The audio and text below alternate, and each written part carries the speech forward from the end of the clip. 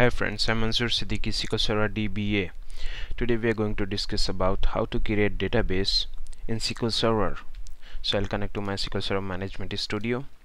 By TSQL I have written two different queries. One is very simple, create database name.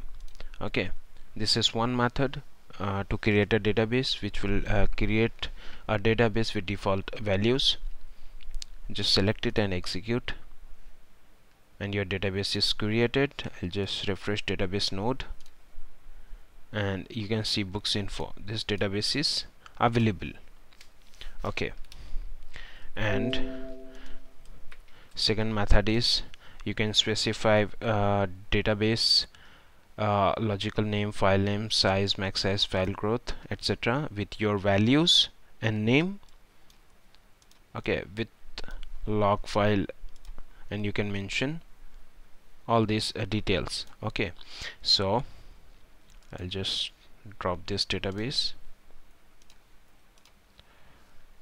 and second method is create database name. On primary you can specify name, file name, size, max size, file growth, and a log you can create with name, file name, size, max size, and file growth.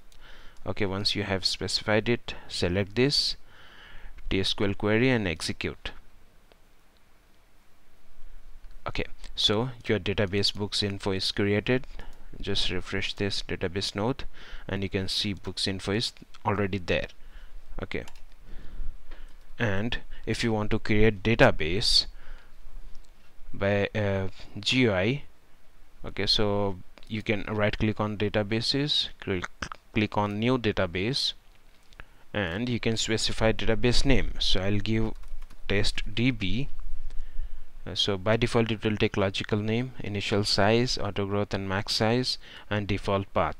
So if you want to keep it as it is, or you can change it by clicking on it. Okay, and just click on OK, and your test DB database is created. So you can easily create database. Okay, and you can visit to my website also, sqlserverlog.com, and you can refer how to create database in SQL Server. And you can subscribe to my newsletter, Facebook and YouTube. Okay, thank you.